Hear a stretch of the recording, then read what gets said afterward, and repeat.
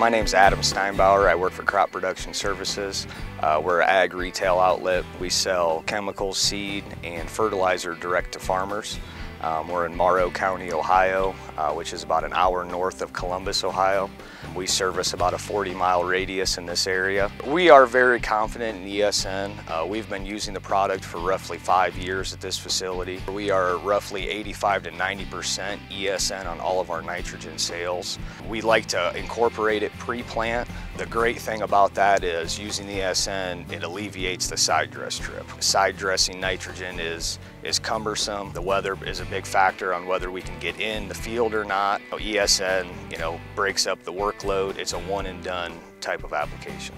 We know if we put ESN out there, we're going to get the full maximum usage out of the product. If we put 100 units of nitrogen in the ESN form, we're going to get 100 units.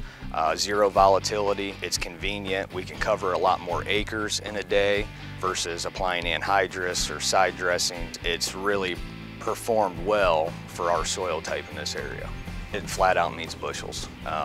We've done a lot of side-by-side trials with ESN versus other nitrogen sources, and 90% of the time we were coming out on top. We're seeing anywhere from a 5 to a 30 bushel increase by using ESN over other nitrogen sources. The spoon feeding effect that ESN has on the corn crop, once it does start to release in the V5 to V7 stage, it'll slowly provide nitrogen to that crop through the tassel stage. The corn crop needs the most nitrogen in that stage, and ESN releases mimically to when that corn crop needs the fertilizer. ESN is slowly available every day, and that's why we're seeing the yield advantage in this crop, and the customers are thrilled.